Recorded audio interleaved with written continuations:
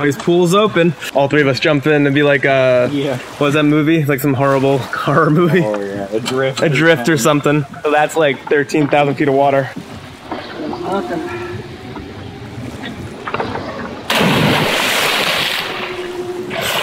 Oh my god, it's so blue! Yeah, it's crazy, isn't it?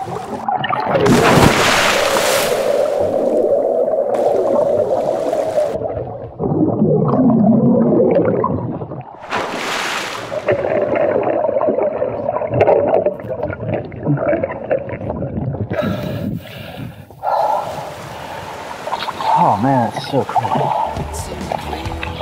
And the times that we walk, going through and through. In that moment I felt that I could go anywhere with you. So we are in the motoring phase of our passage right now. And what we were looking for was a light easterly. We were back in the trade winds, so it usually blows consistently 15 to 20, and we were lucky enough to find a hole that coincided with our crew coming in, and we're seeing about 12 over the deck, so probably 6 to 7 knots true. So we're going to motor for 2 days or so to we're at Cayman. We're going to finally make our turn south, and right now we're crossing the Gulf Stream. So the water temps have risen and we're getting a little pushed up north towards Cuba. There's a pretty cool back eddy we're going to grab off the south coast of Cuba. So we'll be motoring for a couple days and then hopefully we'll shut that engine off and get some sail again. This wind angle can't be sailed, but that just means that so far, this passage is going according to plan.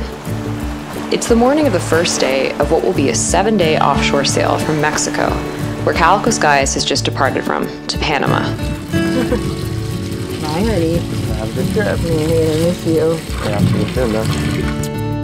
I have opted out of this sail for the first time and have already arrived at Panama City, while Bill is just setting out on a 900-mile journey with the help of Brandon and Andre, the 2 crew who jumped aboard. So we fish with a hand line. We don't feel the rods and reels. It's much easier to deal with. Very simple. My lucky lure, squid skirt, and on a metal leader, which is good for sharp mouth fish. Make sure you spit on it. And all you do is let it spin out.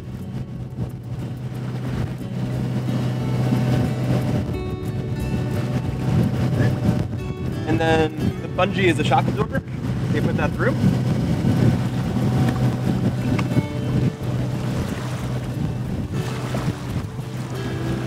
Flip it on, it's pretty easy.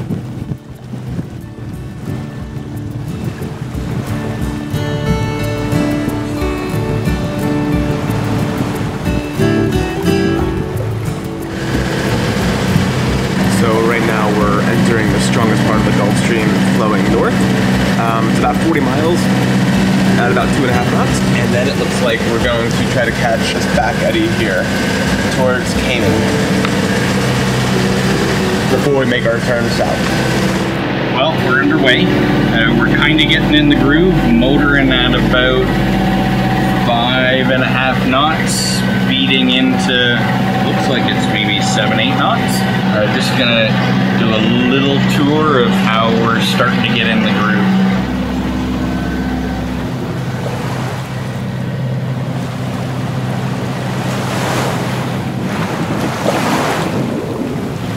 Well, Captain Bill, how are we making out? Pretty good. I'm enjoying the sun being down in the clouds right now. It's a little cooler. Yeah. Feels good though, right? Yeah, for sure.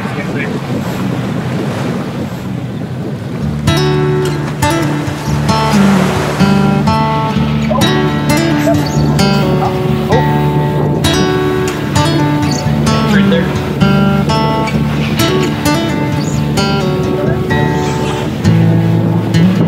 Right up forward. That's cool.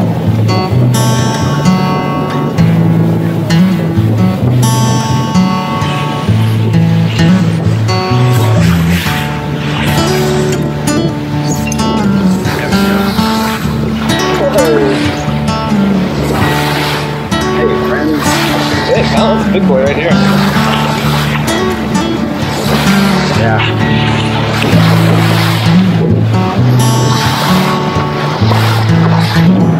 Water's clear.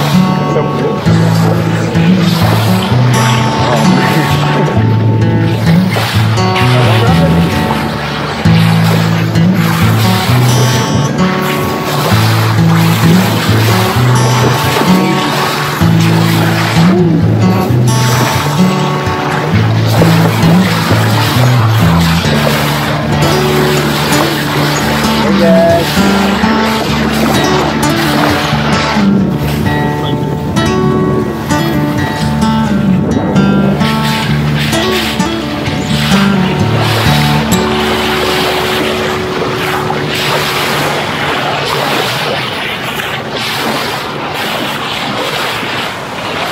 looking at it. And in that deep water, we got nailed. So we're headed a little bit north, and we can't really go any more to starboard because it will be right into the lake. We're doing pretty good, pretty comfortable. Nice and calm out here. Yeah, I'm not really complaining about this. Right on. Well, you guys have a good rest of your afternoon, and we just want to say hello and see what was up. Awesome, man. Going back to 106. Fun to have someone else out there in the crazy big fence. That's the great thing about a buddy boat, right? Yeah. All right, where's that fish? We just had some excitement. We just had a fish on the lure and then off. So we're setting up some Rattlers. Broken top lip beer can stuff. Here we go.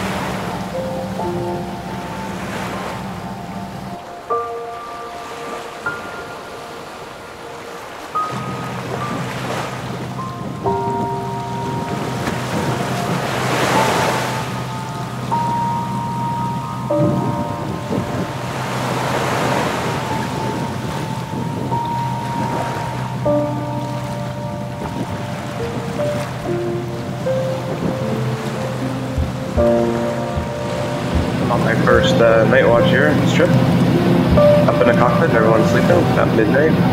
Just downloading some weather, still calm and motoring. And we just came out of the Gulf Stream and made our turn towards Cayman. Yeah, I think so far so good.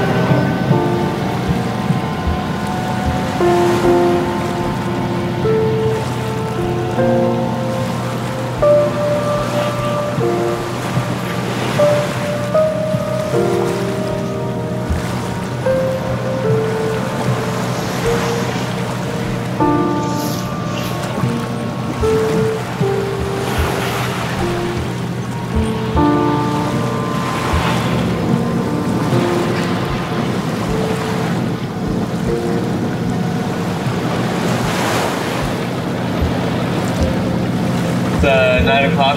We've been underway for 22 hours, and we've burned about 15 gallons of fuel. So, might throttle her back a little bit just to conserve fuel.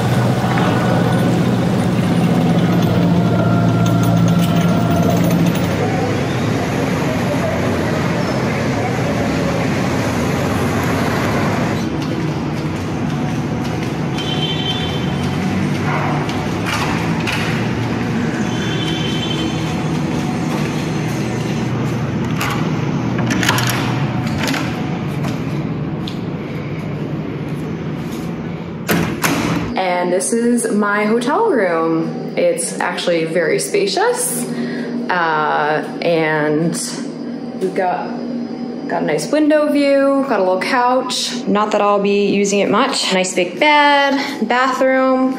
And one of the reasons I got this hotel was for the kitchenette. I already went out and got some coffee and some fruit and stuff.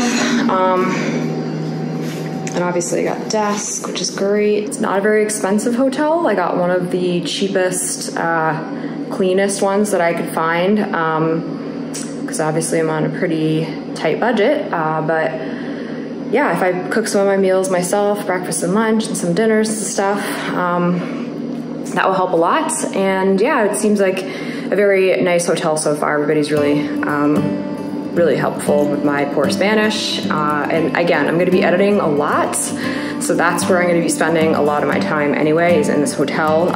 Hopefully I can get out and do some fun stuff, but yeah, it's in a pretty safe neighborhood too for Panama.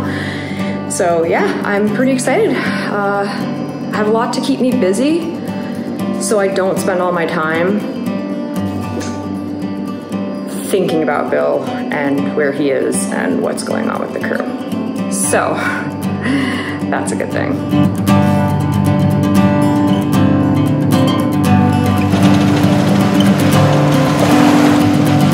So it's day 2 that we're out. Wind is calm, crazy calm. We're seeing 1 knot, 1.5 knot of wind. We're making more breeze than we're seeing. We got a bit of traffic. Looks like a big container, and then a big tanker as well.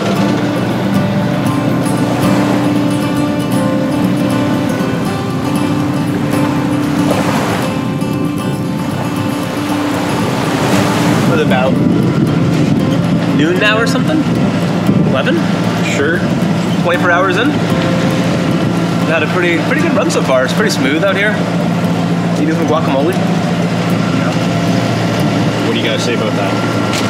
The guac's really good. I think we're gonna go for a swim in a little bit. What are we? We're probably in like 16 or 17,000 feet of water, so that'll be kind of cool. Yeah, wash off some man musk. Yeah, it's getting pretty hot and sweaty up in here.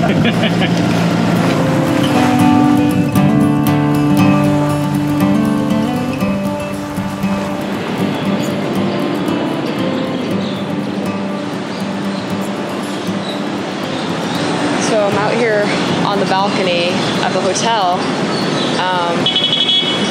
which has a great view of Panama. And I can't stop thinking about how quickly it was to get here. In a 2.5-hour flight, and Bill is just, I don't even know, maybe 50 miles or something out of a 1,000-mile trip. I don't know. I checked his tracker. Looks like he's heading towards Cayman like he wanted to, but I heard from him everything's great. But man, it's just like, it is mind-blowing how fast you can get places by plane. It's mind-blowing when you don't usually go by plane. So those are my musings for today. I have a lot of edit work to do, so I'm going to be spending a lot of time in the hotel. I got basically nothing done last week. It was super busy when the crew arrived, and there's just so much to do. Bill broke his toe from the slacklining, so he wasn't in great shape, so I had to do a lot. So I am going to edit a lot, but I can't wait to explore a little bit of this city. I'm looking forward to that, and there's a pool. I'll probably try and hit that when it's sunny. It was overcast when we came in, and I know it rains a lot here, so whenever it's like this, I'm going to try to take advantage of between editing. But I'm pretty pumped. I'm excited to be in a new city. I just cannot wait till Bill gets in. So I will be following that tracker, and we'll be emailing each other every day. So we'll see. His pool's open. Oh, Ladder. all three of us jump in and be like, Yeah. what was that movie? It's like some horrible horror movie. Oh yeah, Adrift. Adrift or something. But we have the GoPro. Yeah, no one will ever see the Whoever footage. finds it, yeah. We'll attach a float to it of some sort. So bring a float for it. You don't think I'm gonna find it in 13,000 feet of water? Bye, Andre. See you later. Yeah, it's just a preventer line, but it'll work. It's out there.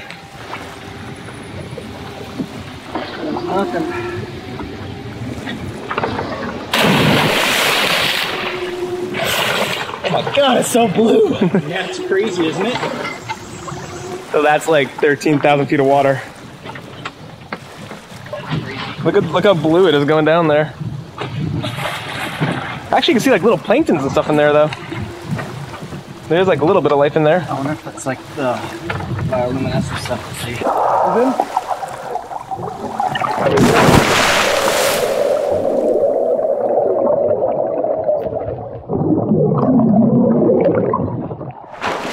That's pretty good. Yeah, it's cold down there too.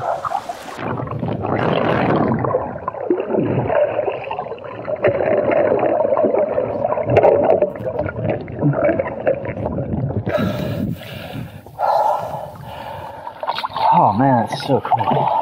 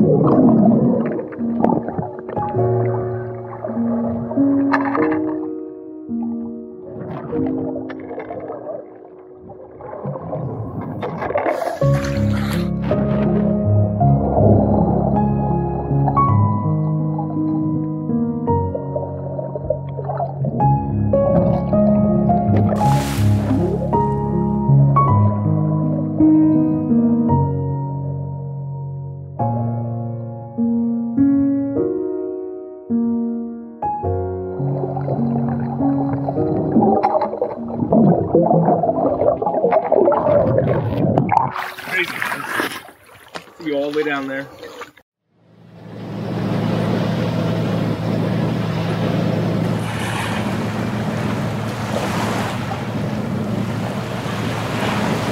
It's downloading weather, but we'll see. Hoping to see no more motoring. So we're trying to decide whether we should go to Cayman to get more fuel or keep on trucking. The models are saying we need another 2 days and 4 hours, which is, what, like 48 hours plus 4, so 52 hours. 52 hours of motoring, and we have been burning 0.68. So that means we need 35 gallons of diesel, and we have about 38 on board. So we're leaving ourselves a 3-gallon buffer. We're not sure if Cayman will let us in. I emailed them before asking for permission, but I never got a reply back. So in a sailing route, ideally we would head more south to Cayman and we would start sailing now, but if we need fuel, we have to keep motoring. So we're kind of at a decision point here. I don't really know what to do yet. The image is a little bit blurry on Bill's laptop, but he's looking at the latest weather download and predict wind. If he heads further south now, most likely the engine can be shut off and the wind angle sailed. But it's not guaranteed because predicted wind is light, and any decrease means the engine goes back on. If models are correct, however, and Bill continues on his course towards Cayman and does not point the bow more south, then the next 2 days will be spent motoring, leaving a precious 3 gallons of diesel, which may not be the worst scenario if refueling in Cayman was an option. With COVID, it's hard to say. So Bill has to take a gamble and decide whether to risk heading south now, not be able to sail at some point and have to turn around and head back to Cayman, or continue on to Cayman, motoring all the way and consuming all the fuel.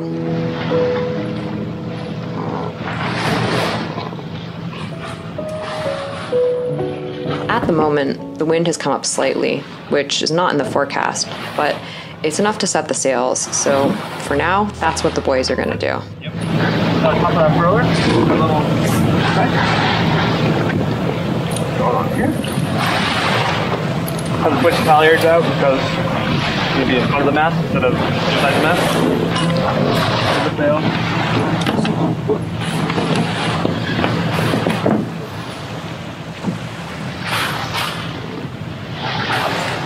Here, take it back with you.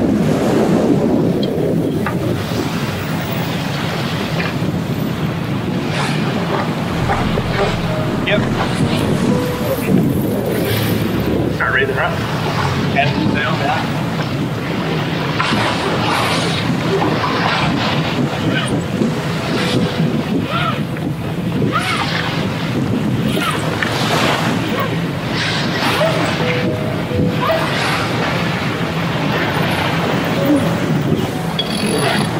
Get that now around the front.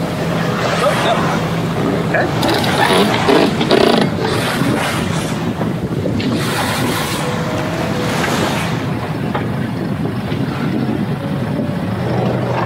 Want to get on that sheet, Andre, and we'll yep. So the starboard sheet. Get the open channel.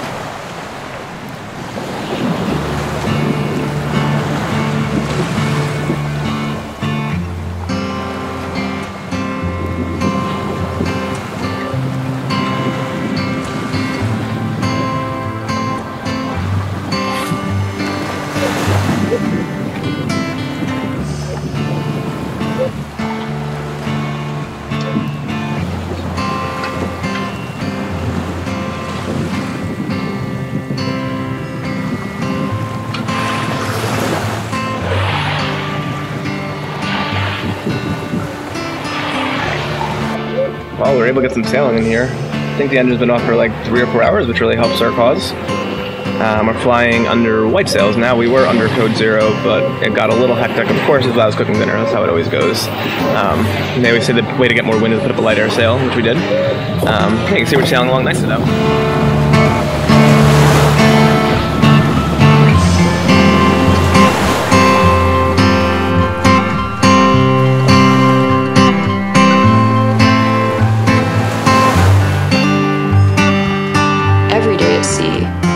sometimes every hour, brings a new challenge.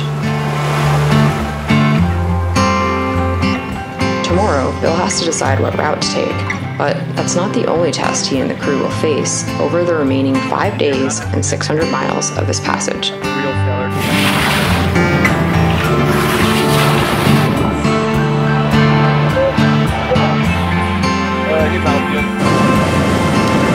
I don't think I've ever seen another sailboat out. It's literally a pirate ship. I think it's cool. Join us next time and see what happens. Plus, watch what I get up to on my solo adventure in Panama.